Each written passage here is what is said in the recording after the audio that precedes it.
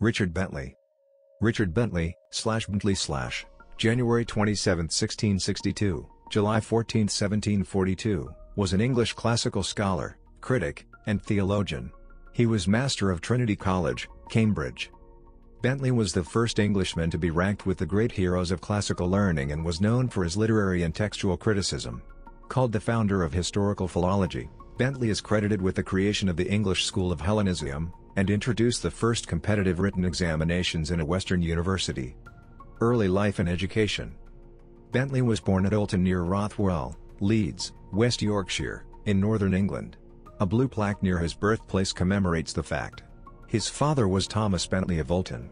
His grandfather, Captain James Bentley, had suffered for the Royalist cause following the English Civil War, leaving the family in reduced circumstances.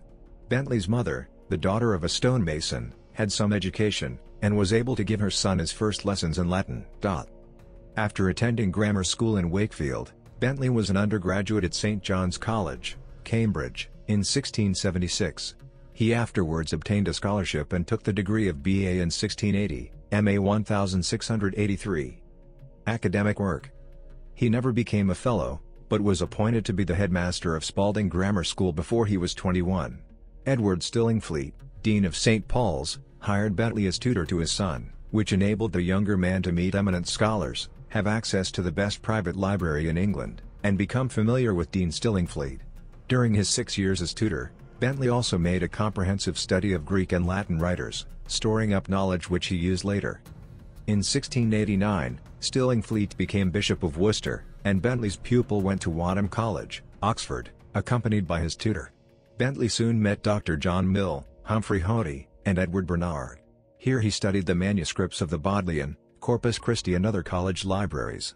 He collected material for literary studies. Among these are a corpus of the fragments of the Greek poets and an edition of the Greek lexicographers. The Oxford, Sheldonian, Press was about to bring out an edition, the Editio Princeps, from the unique manuscript of the Greek Chronicle in the Bodleian Library.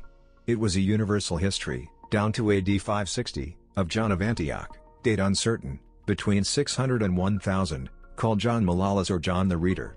The editor, Dr. John Mill, principal of St. Edmund Hall, asked Bentley to review it and make any remarks on the text.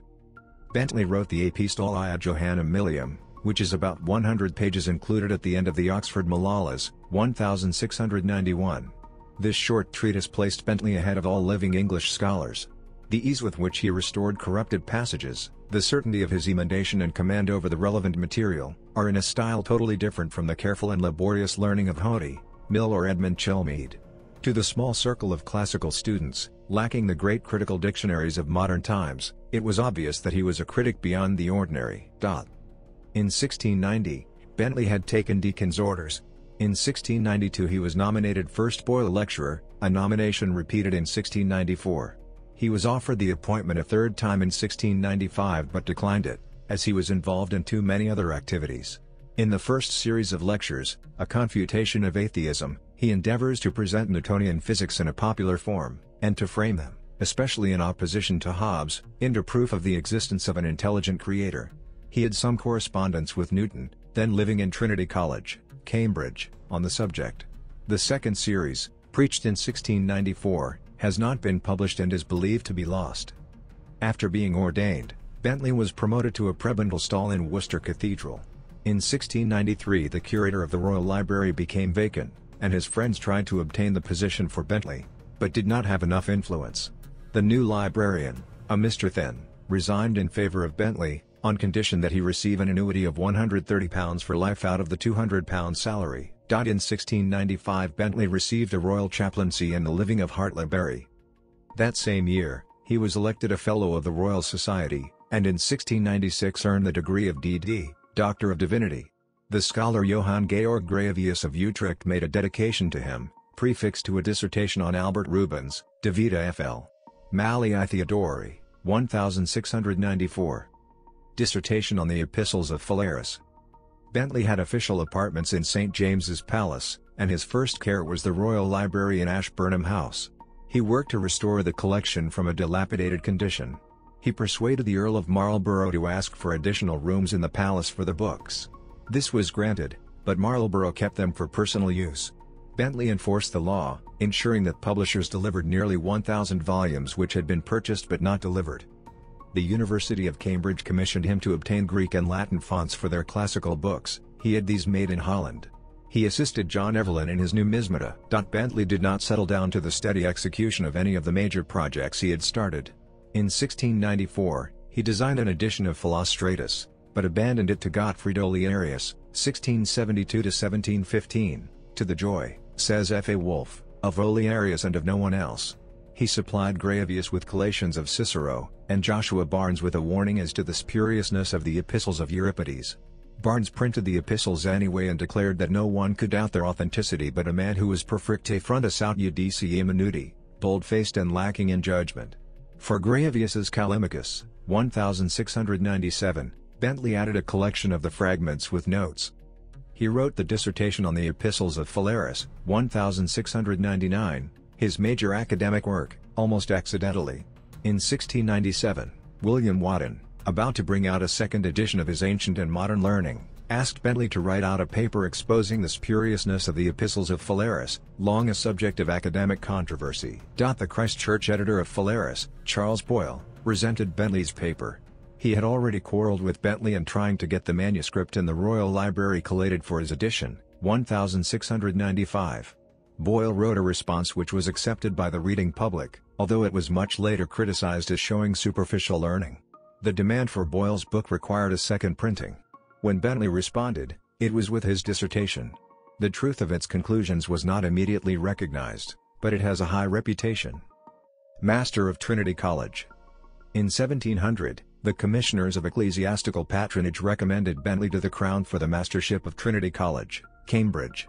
He arrived an outsider and proceeded to reform the college administration.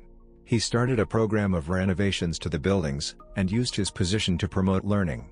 He is also credited by the British mathematician Rouse Ball with starting the first written examinations in the West in 1702, all those prior to this being oral in nature. At the same time, he antagonized the Fellows, and the capital program caused reductions in their incomes, which they resented.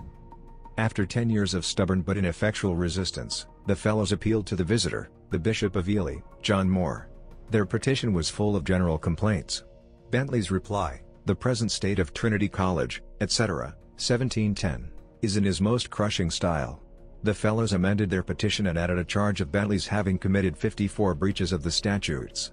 Bentley appealed directly to the Crown, and backed his application with a dedication of his horse to the Lord Treasurer, Harley. The Crown lawyers decided against him, the case was heard, 1714, and a sentence of expulsion from the mastership was drawn up. Before it was executed, the Bishop of Ely died and the process lapsed. The feud continued in various forms at lower levels. In 1718 Cambridge rescinded Bentley's degrees, as punishment for failing to appear in the Vice-Chancellor's court in a civil suit. It was not until 1724 that he had them restored under the law. In 1733 the Fellows of Trinity again brought Bentley to trial before the Bishop of Ely, then Thomas Green, and he was sentenced to deprivation. The college statutes required the sentence to be executed by the Vice-Master Richard Walker, who was a friend of Bentley and refused to act. Although the feud continued until 1738 or 1740, about 30 years in all, Bentley remained in his post. Later studies. During his mastership, except for the first 2 years, Bentley continuously pursued his studies, although he did not publish much. In 1709 he contributed a critical appendix to John Davis's edition of Cicero's Tusculan Disputations. In the following year, he published his emendations on the Plutus and Nubes of Aristophanes, and on the fragments of Menander and Philemon. He published the last work under the pen name of Fully Lutheris Lipsiensis. He used it again 2 years later in his remarks on a late discourse of free thinking, a reply to Anthony Collins the Deist. The university thanked him for this work and its support of the Anglican Church and clergy. Although he had long studied Horace, Bentley wrote his version quickly in the end, publishing it in 1711 to gain public support at a critical period of the Trinity quarrel. In the preface, he declared his intention of confining his attention to criticism and correction of the text. Some of the 700 or 800 emendations have been accepted, but the majority were rejected by the early 20th century as unnecessary, although scholars acknowledged they showed his wide learning. In 1716, in a letter to William Wegg, Archbishop of Canterbury, Bentley announced his plan to prepare a critical edition of the New Testament. During the next 4 years, assisted by J. Wettstein, an eminent biblical critic, he collected materials for the work. In 1720 he published proposals for a new edition of the Greek Testament, with examples of how he intended to proceed. By comparing the text of the Vulgate with that of the oldest Greek manuscripts, Bentley proposed to restore the Greek text as received by the Church at the time of the Council of Nicaea. Bentley's lead manuscript was Codex Alexandrinus, which he described as the oldest and best in the world. Bentley used also manuscripts 51, 54, 60, 113, 440, 507, and 508. John Walker worked over many manuscripts for the project, particularly in Paris with the help of the Moorists. Numerous subscribers were obtained to support publication of the work, but he never completed it. His Terence, 1726, is more important than his Horace. Next to the Phalaris, this most determined his reputation. In 1726 he also published the Fables of Phaedrus and the Sententia of Publilius Cyrus. His Paradise Lost, 1732, suggested by Queen Caroline, has been criticized as the weakest of his work. He suggested that the poet John Milton had employed both an amanuensis and an editor, who were responsible for clerical errors and interpolations, but it is unclear whether Bentley believed his own position. A. E. Houseman, who called him the greatest scholar that England or perhaps that Europe ever bred, nevertheless criticized his poetic sensibility severely. We are not also easily found out as Bentley, because we have not Bentley's intrepid candor. There is a sort of savage nobility about his firm reliance on his own bad taste. Bentley never published his planned edition of Homer, but some of his manuscript and marginal notes are held by Trinity College. Their chief importance is in his attempt to restore the meter by the insertion of the lost digamma. Relationships and personal life. According to the anonymous author of his biography in the Encyclopaedia Britannica 11th edition, Bentley was self-assertive and presumptuous, which alienated some people. But, James Henry Monk, Bentley's biographer, charged him, in his first edition, 1830, with an indecorum of which he was not guilty. Bentley seemed to inspire mixed feelings of admiration and repugnance. Marriage and family. In 1701, Bentley married Joanna, died 1740, daughter of Sir John Bernard, 2nd Baronet of Brampton, Huntingdonshire. They had 3 children together. His daughter Joanna Bentley married Denison Cumberland in 1728, a grandson of Richard Cumberland the Bishop of Peterborough, and himself later a Bishop of the Church of Ireland. Their son Richard Cumberland developed as a prolific dramatist, while earning his living as a civil servant. Later life. In old age, Bentley continued to read, and enjoyed the society of his friends and several rising scholars, J. Markland, John Taylor, and his nephews Richard and Thomas Bentley, with whom he discussed classical subjects. He died on July 14, 1742 of pleurisy. Legacy and honors. According to the anonymous author of his biography in the Encyclopaedia Britannica 11th edition, Bentley was the first Englishman to be ranked with the great heroes of classical learning. Before him there were only John Selden, and, in a more restricted field, Thomas Gaytaker and John Pearson. The modern German school of philology recognized his genius. Bunsen wrote that Bentley was the founder of historical philology. Jacob Bernays says of his corrections of the Tristia, corruptions which had hitherto defied every attempt even of the mightiest, were removed by a touch of the fingers of this British Samson. Bentley was credited with creating the English school of Hellenists, by which the 18th century was distinguished, including scholars such as R. Dawes, J. Markland, John Taylor, Jonathan Tupe, T. Tyrwhitt, Richard Porson, Peter Paul Dobry, Thomas Kidd, and James Henry Monk. Although the Dutch school of the period had its own tradition, it was also influenced by Bentley. His letters to Tiberius Hemsterhuis on his edition of Julius Pollux made the latter one of Bentley's most devoted admirers. Bentley inspired a following generation of scholars.